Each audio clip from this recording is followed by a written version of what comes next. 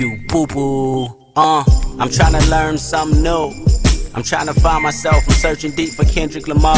I read about Napoleon Hill and try to know God. They say he the key to my blessings, and if I speak the good into existence, that instant my dreams will unlock.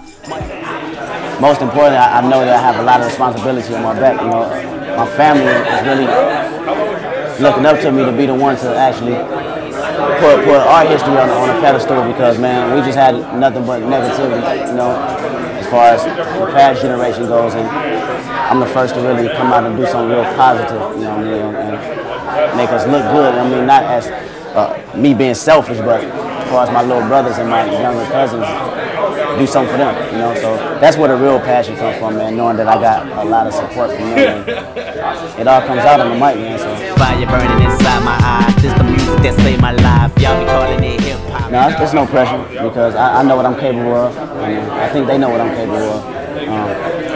I worked hard enough to where I can say I've developed my craft where I can compete amongst the elite, you know, and continue to make the positive music in a creative space that I enjoy.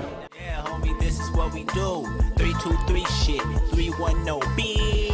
Well, I know I ran into J-Rock a lot of times. I went to a school in Compton, high school called Centennial, and J-Rock's come up there, beat up on niggas and shit like that, and I used to always sit around messing with the chicks, a chick that I knew of, and just so happened he was in the studio that I had went to one day, fell in, we did our records like the next day, and it was God willing, and after that, Ab-Soul fell in, Q fell in.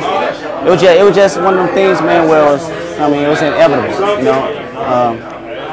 Talent was growing up in there, and it seemed like it just attracted more talent, and we knew what to do with it. And now we just branding our own individual acts, you know what I mean, as their own entity, and then later on bringing them as a group, Black Hippy as a whole, and that's us, man. Your heart will be taken out. Ignorance is bliss, because that fist will sooner turn into a bullet if that index finger pull it. Cameras coming for the footage. I learned a lot of shit from J-Rock being in the studio, man, and we sat in that studio, man, we slaved and developed each other, you know, believe it or not. He always gave me that sense of security, always telling me, you know what, keep doing what you're doing, because sooner or later, they're going to be listening to you all the way, 100. He's just always been a supportive dude, man. It's not a co-artist for me. You know what I mean? That's family right there. You know, we thick and thin. So at the end of the day, he make it, I make it. I make it, he make it. You know what I mean? That's how we came in, that's how we going out. This the hardest shit you heard from LA this far, and I'm this far from a discharge, but never will I discharge. We all tryna ball, and when I got the rock, I'll dish off. Until that day I pistol whip you poses till y'all pissed off.